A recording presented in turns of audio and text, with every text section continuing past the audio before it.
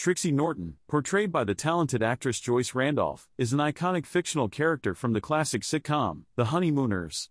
With her vivacious personality and infectious charm, Trixie captivated audiences with her wit and comedic timing. Born and raised in Brooklyn, Trixie Norton exuded the quintessential charm of a working-class woman. Her sparkling blue eyes and radiant smile were only matched by her quick-witted responses and razor-sharp sense of humor. Trixie's love for her husband, Ed Norton, played by Art Carney, was evident, and their relationship became a testament to the power of love and friendship.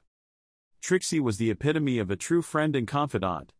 Over the course of the show, she provided unwavering support and a listening ear to her best friend and neighbor, Alice Cramden, portrayed by Audrey Meadows. Trixie's comical antics and ability to diffuse tension often added a light-hearted touch to the sometimes volatile relationship between Alice and her husband, Ralph Cramden, played by the incomparable Jackie Gleason. When Trixie wasn't busy juggling the responsibilities of being an incredibly loving wife and devoted friend, she avidly pursued her passion for dance. With a natural grace and a flair for showmanship, she wowed the audience with her performances at various local events.